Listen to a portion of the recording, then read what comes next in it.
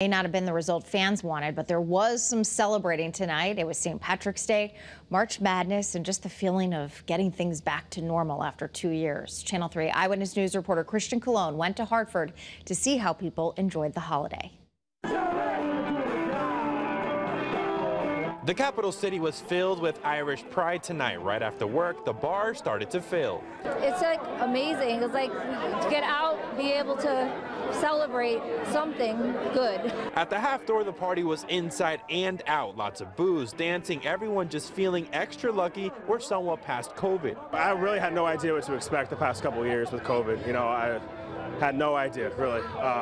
Last year was all right coming out of COVID. 2 years ago, obviously, there was no St. Patrick's Day.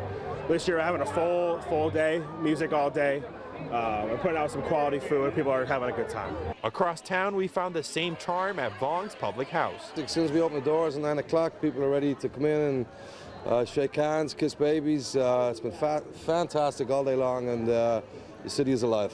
People were also shamrocking tonight to watch UConn in March Madness. Mayor Luke Bronin felt like pure gold after seeing people giving his city a shot. You can already see a difference in the feet on the street and the energy and activity. You know, our companies are back as of this week. That's going to make a big difference too. And the party will continue this Saturday. The city will be hosting their St. Patrick's Day parade, and the XL Center will be hosting Monster Jam. To learn more details about those events, we'll have them posted on the Channel 3 app. In Hartford tonight, Christian Colon, Channel 3 Eyewitness News.